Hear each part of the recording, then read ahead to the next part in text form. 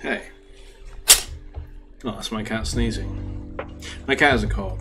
Well, he doesn't have a cold. He has FIV. FIV is the feline equivalent of HIV. Feline immunodeficiency virus. He got it because he got bit. He got little bitten ears because he was a stray. The reason he ended up with me, because I wanted an indoor cat. I just fell. You know, like so many people get when they get pets, they get some pedigree or some beautiful cat or beautiful dog. And I got my cat, my Ricky, because no one else would have it. I was always going to get a disabled cat, you know, cat that needed extra care.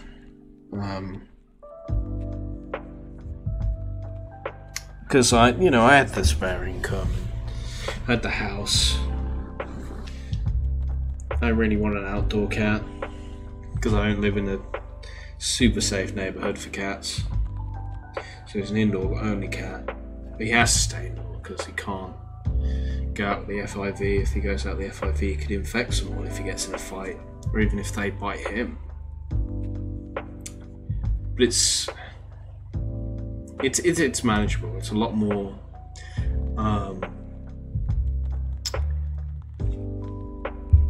compared to HIV. Apparently, like the terminal phase of FIV, it's a lot less aggressive. They always say, like with HIV and FIV, diseases need strong hosts, right?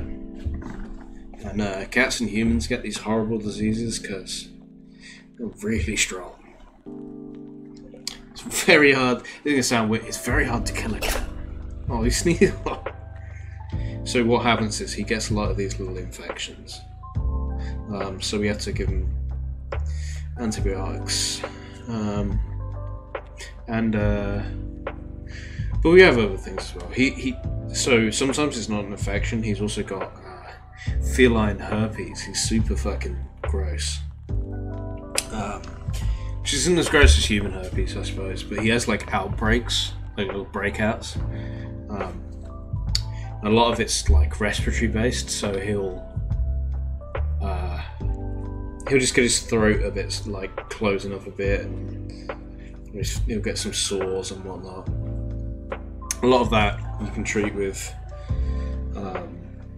without giving him hardcore medication.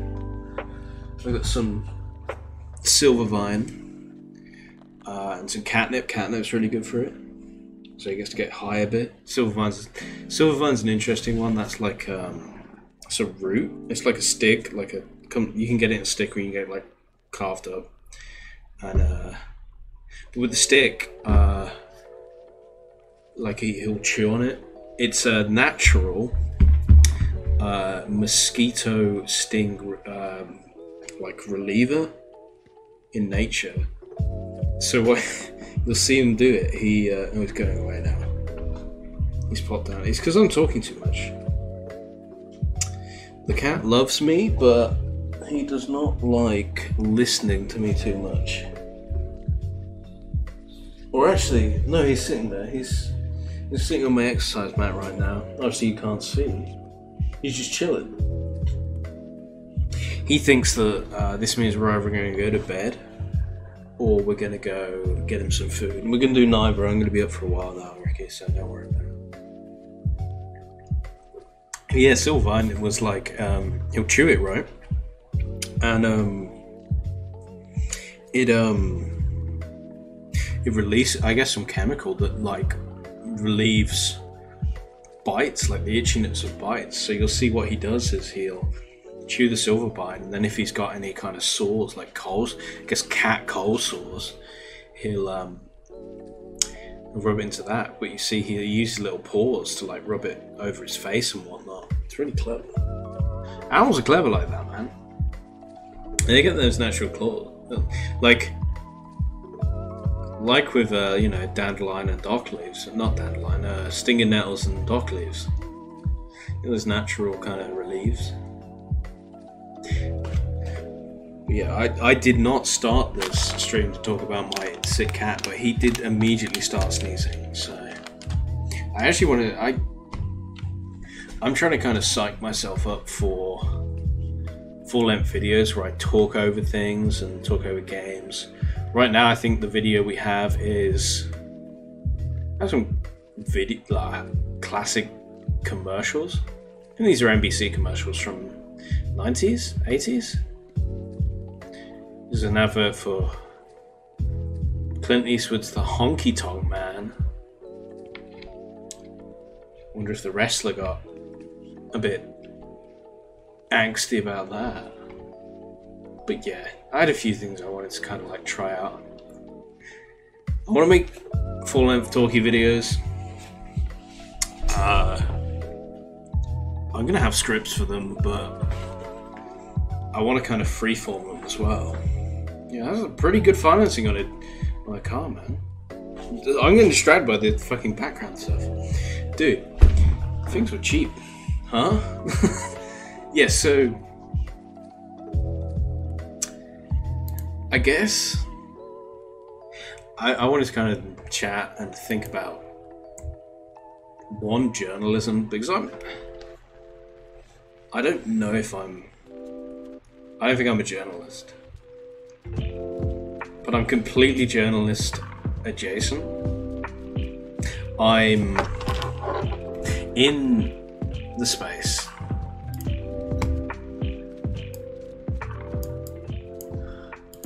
I'm reluctant to call myself a journalist, though. I will break the occasional story. I don't think I ever broke story first, so I don't think that makes me a journalist. I think I'm a content creator. I think I'm a reporter at best, which I think is a useful word. I think it became a synonym with journalist, thanks to Americanisms, but I think it's actually quite a useful term, because I report the news, I don't break it or I don't create it. But I think a much safer term is probably content creator. I'm essentially a copywriter for the news in many ways, because journalism isn't in a good place right now, and I think it's mainstream journalism that's the fault of that. It's not in a good place. People don't trust journalists. I think putting journalist in your name is both it's a dangerous thing to do, and not because journalists are bad. I really applaud the work of real journalists in both the esports space, the gaming space, and anything else, but it's worrying when I think people don't trust an entire profession. And I guess I make my money in the space, so I guess I need to worry about that. And right now it's hard to not feel attacked if you are in that space for your integrity and the things you're doing, because for the most part people are just trying to report the news accurately, and they're trying to do things right. And I think that it's hard to be a big J journalist right now, because it's hard to be I guess at some point in the minimal levels of teaching people emerge through school with, minimal levels of education, they get taught that journalists have to be unbiased, which wasn't what I was taught at school, I guess. I don't know where this pedestal of unbiased news came. Instead, where I got taught was that news was always bias of some kind, and it was up to the reader to diffuse the bias. This was kind of one of the main things with we did a lot of history in school. That might be a bit difficult to understand for an American audience who do, like, you know, they only have 200 years of history, so It's hard to imagine that you might spend a huge amount of your education on history. But I would say that British history teaching, UK English history teaching is very biased, but it is also one of the tenets they try and teach you is, or they did at least when I did, God, when did I study history? Between, I guess I studied any kind of graded history between, I guess, 98 and 2008. So you would have a lot of it was source work. Source work was the foundation of this education, and you would have these sources, you know, like first-hand, second-hand sources. So a first-hand source would be like a primary account, like someone writing in a diary, or an interview directly at the time, and or even like a recording of something that happened, or a video of something that happened, and that would be a first-hand source. And so you can usually judge them as quite reliable, especially like an unedited video back then, or something like that. And then you would have second-hand sources, which is like someone writing about it from an interview, speculating back then. And you would have like news sources, and what you would always have to do, you would get taught through the history teaching that you had to identify the bias. And there was never this kind of like, oh yeah, there's infallibility, there's not a bias. It's always like, there is always a bias. So say you would have a news piece about something like Gallipoli, which, you know, British fucking education, always hear about shit like fucking Gallipoli and fucking Dunkirk and all that kind of stuff. You know, all these like miserable defeats we suffered, but like got spun around. I think maybe that was the point of it, I suppose. I think it's kind of lost on us though because of the the bias in the teaching, but the whole point of teaching us about like Gallipoli and Dunkirk, if you are from a historical background, would be to like, they are painted in our media very much as these big not victories obviously, but like triumphs over the greater, you know, oh, we got all those people out in Dunkirk. I mean, Dunkirk's a massive loss. It was a huge fucking loss. We got routed from the continent. And Gallipoli, it was a fucking massacre. I had one of my great uncles was at Gallipoli. He was a I don't really know what military was, but I do know that he was he has his great story from Gallipoli. Was he was said was that he got shot in the arm. He got shot in the back of the arm, and for the rest of his life he had like one arm shorter than the other because he went for his bone, took the bone chunk out. He got shot in the back of the arm, and his joke was always, well, I got shot in the back of the arm, so you know which way I was running. I think that's we get so going back to the whole point of this was the sources, right? So you would have like we would see like the German sources of this, like or the Turkish sources or whatever. It'd be like, you know, Allied forces pushed back, or, you know, on the route. And you'd be like, oh, well, obviously, there's a bias there. And then you look at the British one and be like, oh, yeah, you know, great. We managed to get out. Great triumph. And you're like, oh, yeah, brilliant. But, yeah, you were supposed to be identifying the bias. But I guess it's hard because there's all this ingrained patriotism and whatnot. But somewhere along the line, like, that kind of teaching just seems to have disappeared, and now everyone's like, well, journalism always has to be unbiased, and no. God, no. Some of the best journalism I've read is sycophantically biased.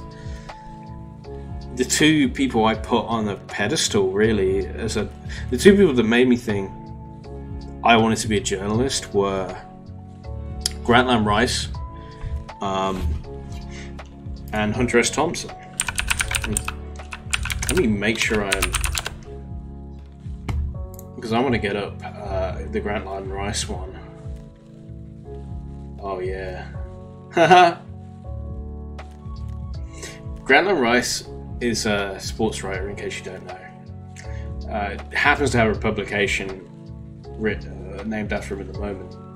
But he wrote elegant prose in an era of sports writing that I guess just didn't have it. The most famous thing he wrote was the Four Horsemen. It was a reference to the 1924 Notre Dame Fighting Irish, and their backfield, these four backs, the Four Horsemen of the Hospital, Four Horsemen of the Hospital, Four Horsemen of the Apocalypse. Notre Dame versus Army game when those mattered. They don't fucking matter anymore. Jesus God. Imagine Notre Dame versus Army today. I bet they still play. I don't follow college football as much anymore. I bet they probably occasionally play. He was just a very elegant writer in a game that didn't really need it, or no, a field that didn't want it. And then obviously Hunter S. Thompson is everyone knows him as the Gonzo journalist, but it's his sports writing and his investigative journalism isn't really the word for it. Hanging out with the Hells Angels for 2 years isn't investigation. I guess it's just what you do if you want to do it. And like getting threatened and all this kind of stuff. He was just being himself and writing about it, I guess, to a certain extent. In that there was a journalism element to it, but when he becomes like the sports reporter for Rolling Stone and is barely reporting sport. I'm not saying I wanted to be Hunter S. Thompson. I suppose when I was an adolescent, like 15, 16, I was like, man, yeah, I want to be the cool drug reporter. But no, God, fuck being the Hunter S. Thompson of esports. What am I going to do? Like, hang around and get drunk at fucking expensive arena bars and fucking do Adderall and snort coke in the back rooms? That'd be miserable. Although yeah, there's people already doing that, but not necessarily writing about that. Maybe that's what you do post-career, because nowadays, imagine fucking trying to write about being a drugged-up reporter nowadays. You'd just be fucking laughed out the business. It's like, yeah, just fucking doing a line and then having a bizarre interview with Simple. That'd be great. Nah, fuck that. You'd be laughed out of the industry right now, sadly. Well, it'd be fucking, at least it'd be interesting. It's funny, I want for one of the publications I write for, I'm on 10 cents a word. And that was what Hunter S. Thompson was on for Rolling Stone in 1974. Same rate.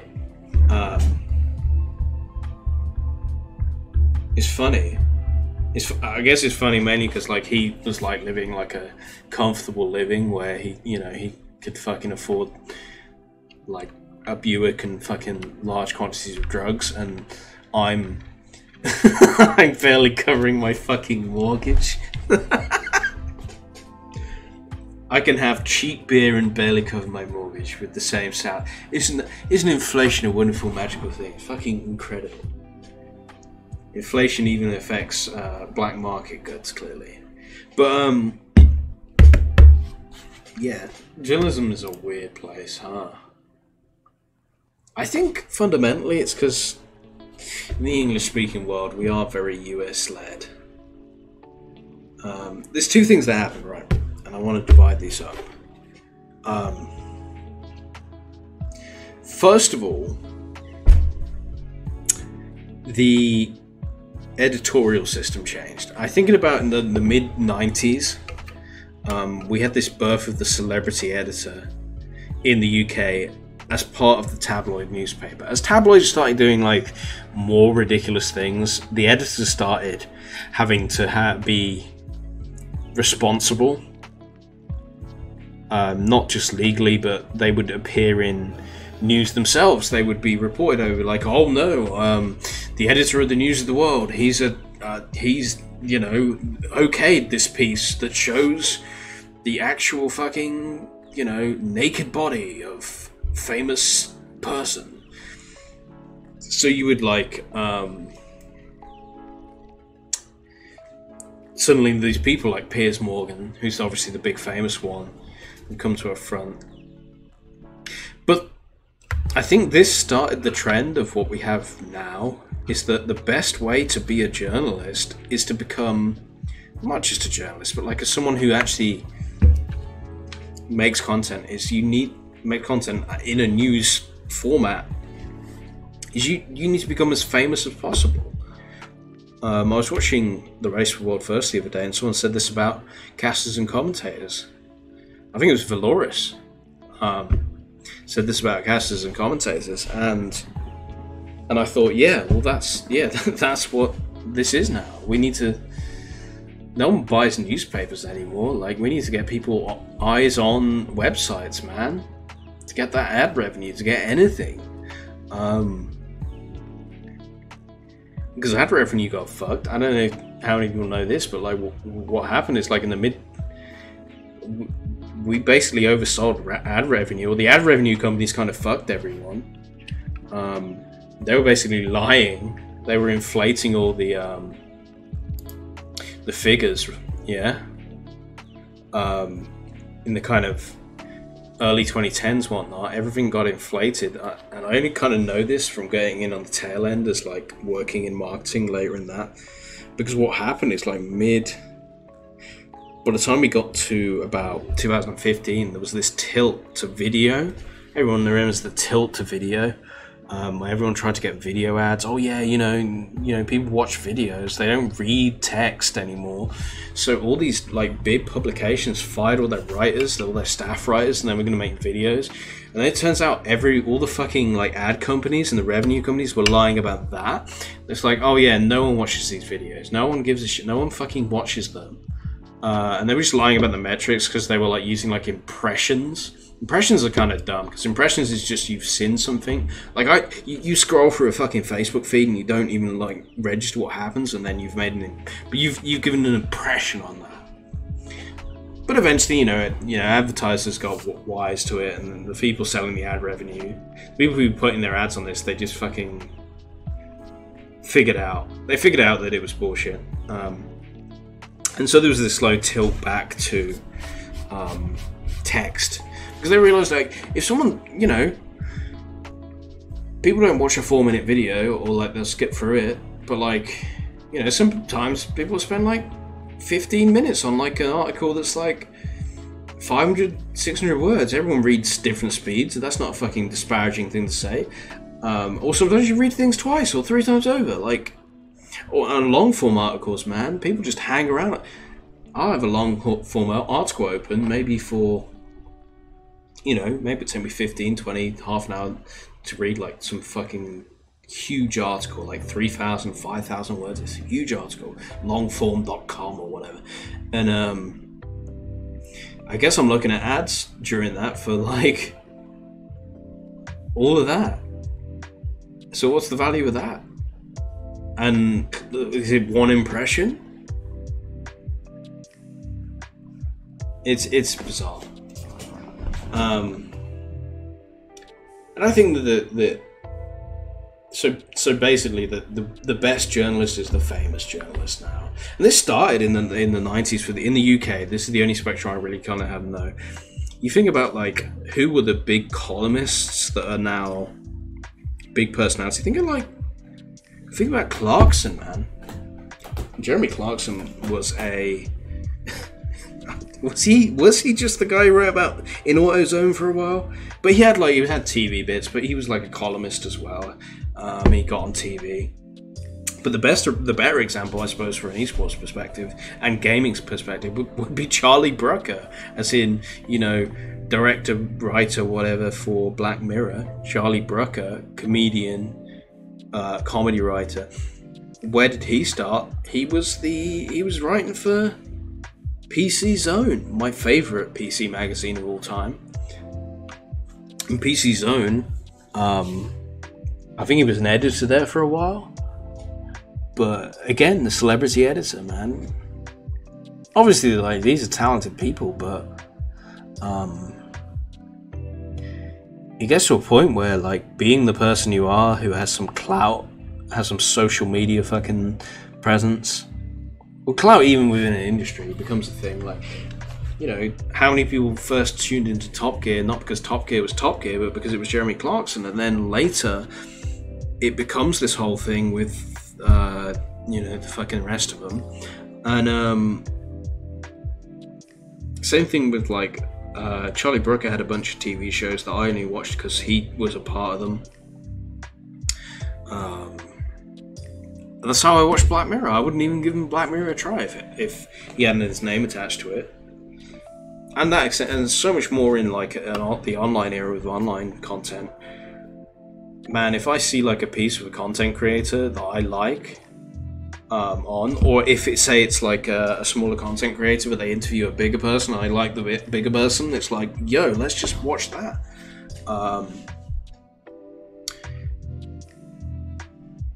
I think some people have like nailed this. I think OTK, One True King, have nailed this with S-Fan, Rich Campbell, Asmongold. They figured out, Mizkif, of course. They figured out what they're supposed to be doing. They got Jay Schlatt in. He's a big personality guy. Uncancelable Jay Schlatt. Which probably isn't true, but, you know. He does what he does.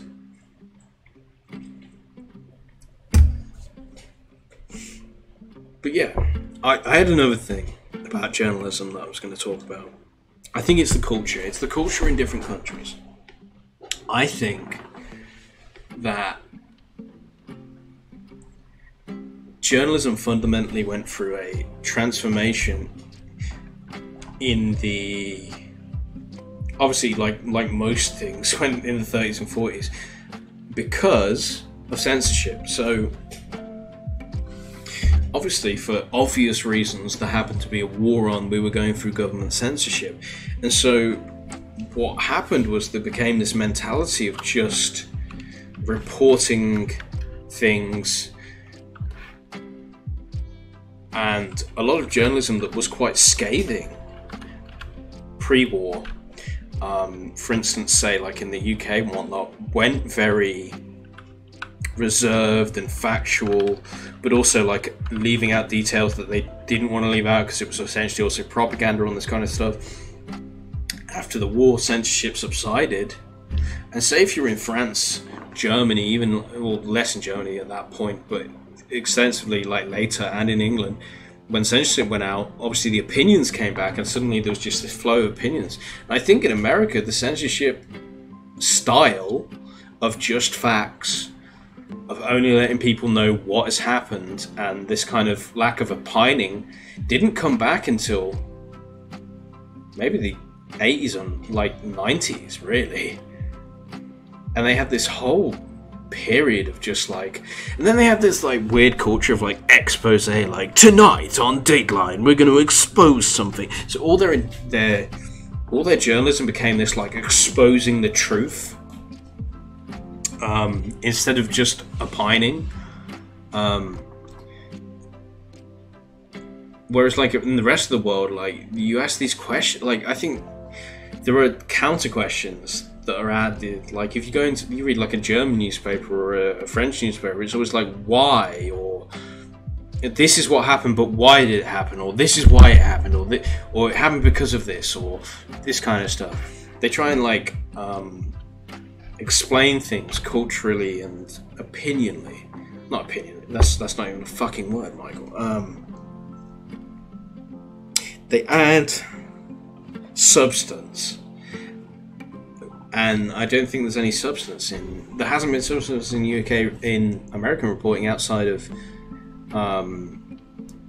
the gonzo journalism movement and the kind of sports writing. Ironically, was the place where it actually started to move, and maybe that is the influence of the people like Grantland Rice, where sports reporting was so, I guess it's kind of benign in many ways.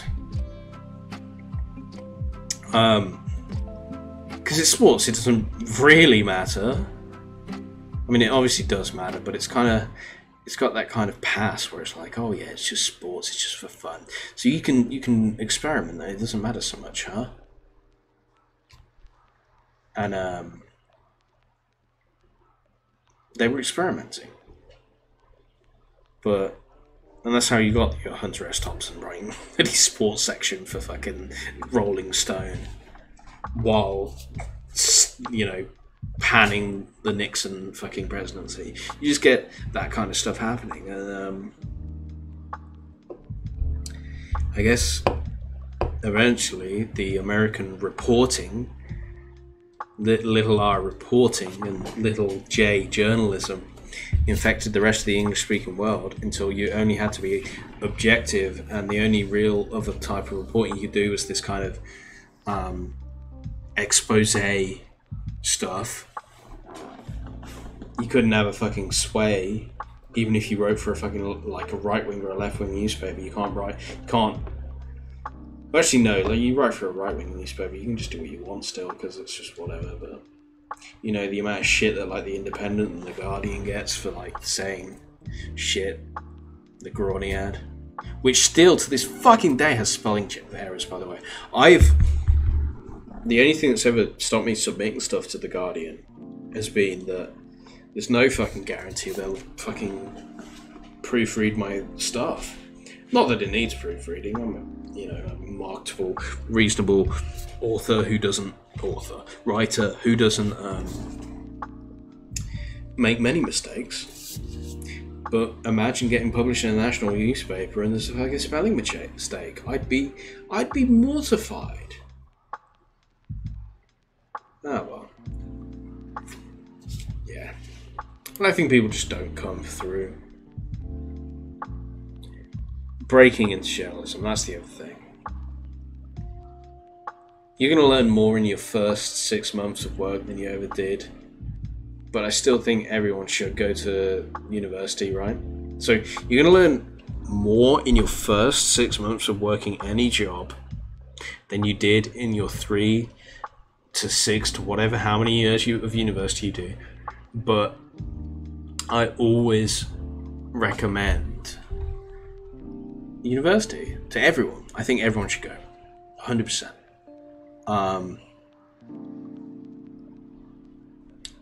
I think there's a few things that end up lacking from non-university graduates. Not all of them. I think that for everything that I'm about to say, there should be an asterisk next to it that says some people get this anyway without going to university. The first one is just emotional maturity. 3 years is a long time, and a lot of people come out of 3 years much more emotionally mature person than they do. So you take an 18-year-old and they come out like, what is it, like 21, and they're just able to function a bit better. For me, that wasn't the case. It took another 3 years after that. So, you know, I'm like 24 by the time I come out of my second stint at university. And yeah, I think I was basically a fully formed human being by the time I was 26. It's going to take people different times. But maybe that 3 years helps, huh? Give them that 3 years. The big thing is writing skills. I'm not saying that people can write a lick when they come out of university, because you are going to need that 6 months, that first 6 months of paid work where someone actually gives a shit how you write. Otherwise you're like, and they just call you in it and they'll be like, no, this is wrong, do it fucking again. Which just doesn't happen in university, really. But doing that from someone who hasn't graduated, I've edited for people who haven't been to university, and it's just like they can barely string a sentence together, and you're teaching them how to write effectively still, because you don't come out of like sixth form or even like year 10 or whatever, like being able to write, really. Communication in general as well, like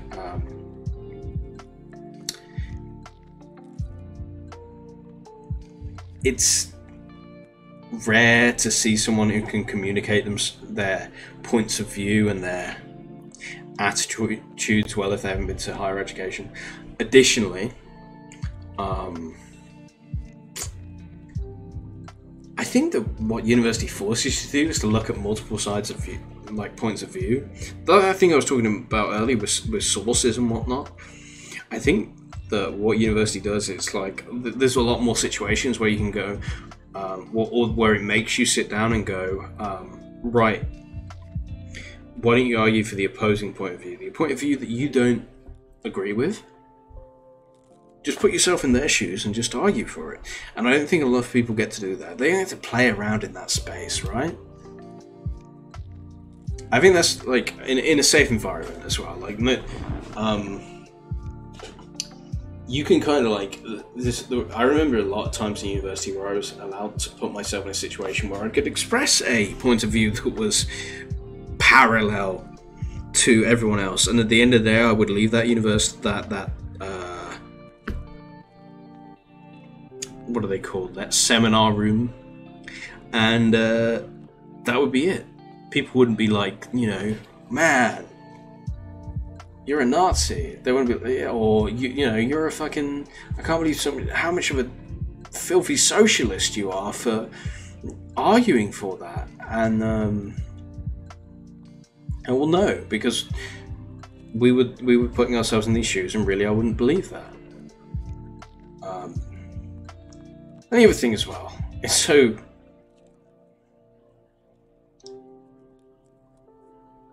University, like, at the end of the day, it's a big sign to an employer, and I think this got told to me by, like, I don't know, like my dad, by people who, either by my dad or another person who actually employed people, and it's like, it's a big sign and a box tick that you can do something for 3 years, and you can turn up for 3 years, and you can work hard, and you can finish something. I mean, if that's not a fucking big tick in the box for an employer, what the hell is? Like, yeah, this guy can at least fucking, or this girl, you know, this person can be around for 3 years, and they're not just gonna disappear.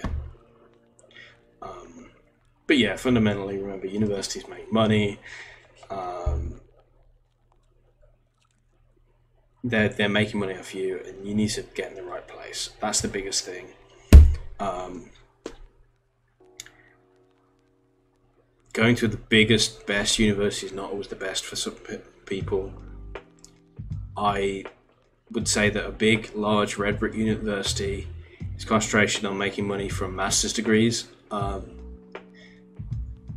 So they care about seeing who's going to make a master's degree and getting them through. They don't necessarily care if you're the fuck up who is going to like do a load of drugs and drop out, or get drunk and not be able to turn up to lectures. They're just going to fuck you off.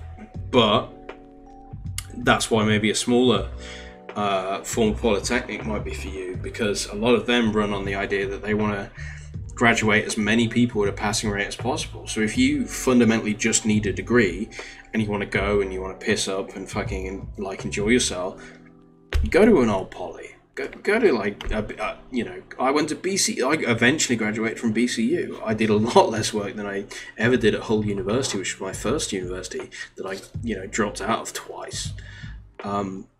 Because the aim at BCU was that you graduate.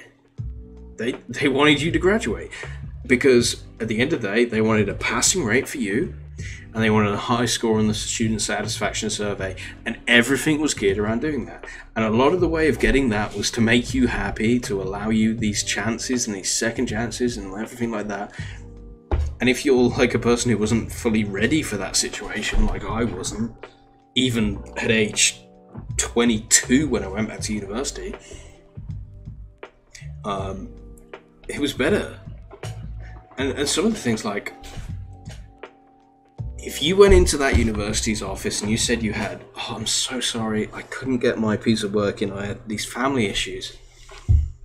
They just, okay, deferred submission, 30 days, here you go. And they would never, like, ask you for additional things. They would never doubt you and this kind of thing. Because, and I think this was the genuine feeling that they had. Who cares if a dozen or 100 or every single other student gets through with some mitigating circumstances bullshit that they made up? Like, maybe they just got drunk the night before and didn't get their fucking stuff in. Whatever. Who cares if they get a mitigating circumstances?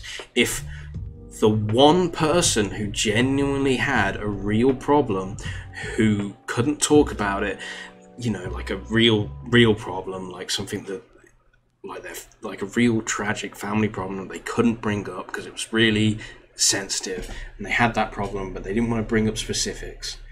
Who had that problem but did get that? Who cares if all the people that lied about it get through? Because you helped one fucking person who genuinely had a problem, who deserved that fucking extra 30 days through.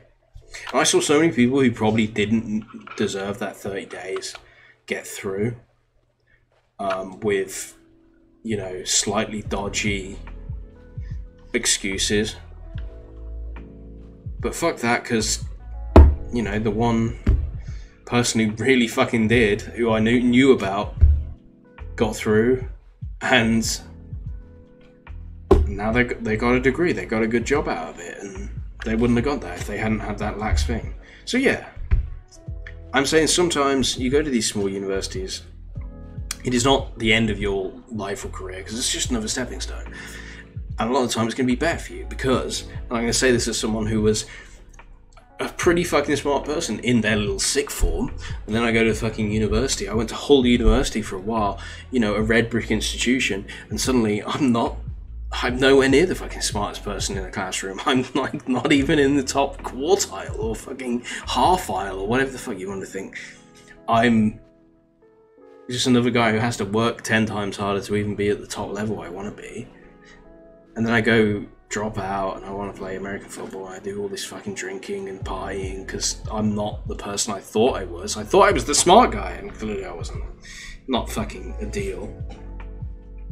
You go to BCU, you go to little polytechnic, and suddenly you're back to being a big fish in a small pond, or at least being a medium fish in a medium pond with lots of medium fish, and suddenly it's a little bit more comfortable, man. You gotta find the right place for you. And you'll find, like, some of the people that graduate from these top universities are pretty fucking insane by the time they come out.